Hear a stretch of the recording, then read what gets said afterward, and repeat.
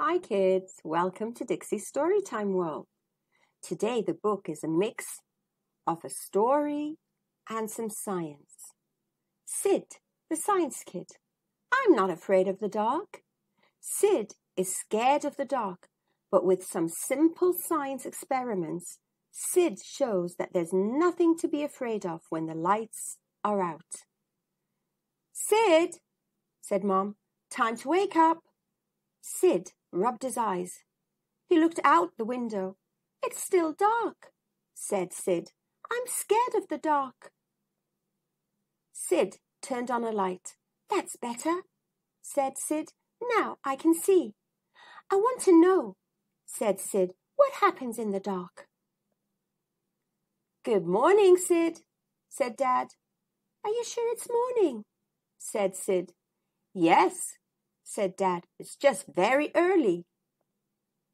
Sid, said Mom, why are you afraid of the dark?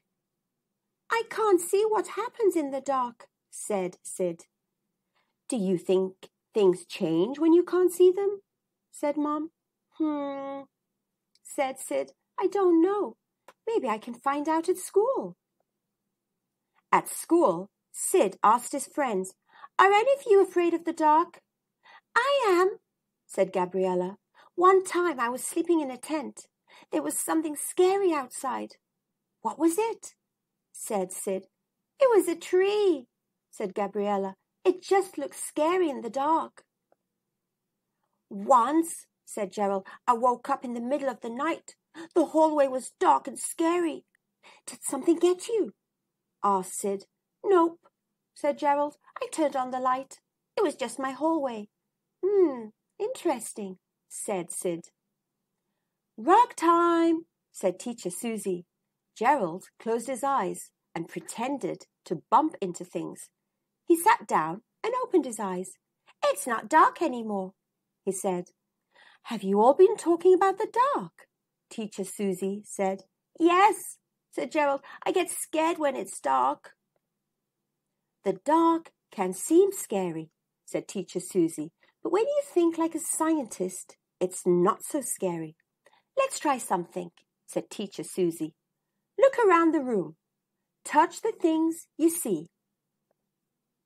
Gabriella saw blocks. She touched them. Sid saw the bookshelf. He touched it. Now, said Teacher Susie, close your eyes. Pretend it's dark. Touch the same thing you saw when it wasn't dark. Gabriella touched the blocks. I feel the blocks, said Gabriella. Sid touched the bookshelf. I feel the books, said Sid. Okay, said Teacher Susie. Open your eyes. Hey, said Sid.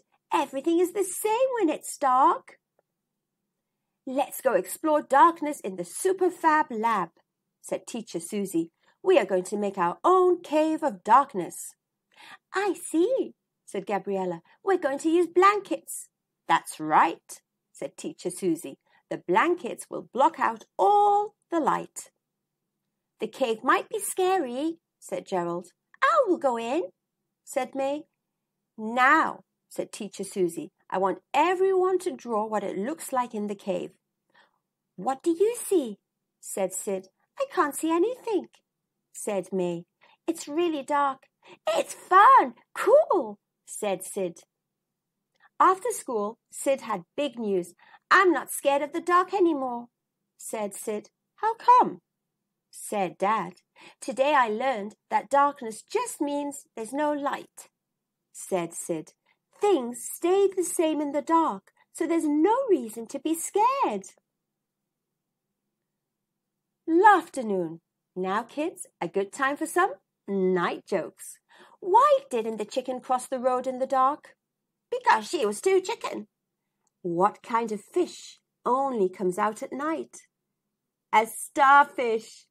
And what did Sir Lancelot wear to bed? A nightgown. Thank you for listening and learning. And remember, children, there's no need to be scared of the dark.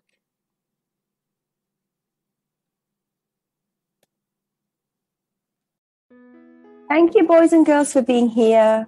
Don't forget to like, share, and subscribe to our YouTube channel. And we'll see you soon.